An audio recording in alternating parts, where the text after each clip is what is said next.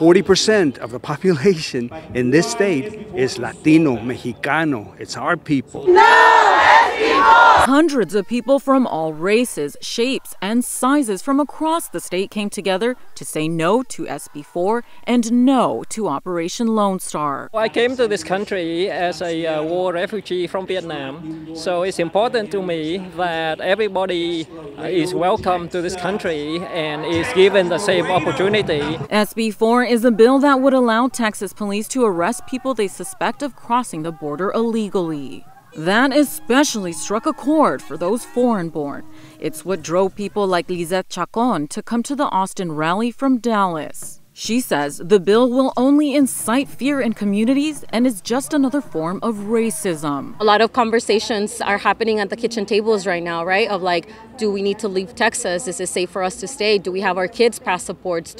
What if I get picked up when I go to, on my way to work, and who's going to pick up my kids from school, right? Like, those are the tough conversations that immigrant families are having. Earlier this week, the U.S. Supreme Court temporarily halted SB 4 from taking effect until March 13th, while they consider whether it will allow Texas to enforce the bill. Opponents want it repealed entirely, calling it immoral and inhumane. The ugliness of the way they're mistreating human beings treating them like animals. It's an ugly thing to see. Saturday's rally, packed with those against the bill, started at the Austin City Hall Plaza with several speakers from border cities and organizations.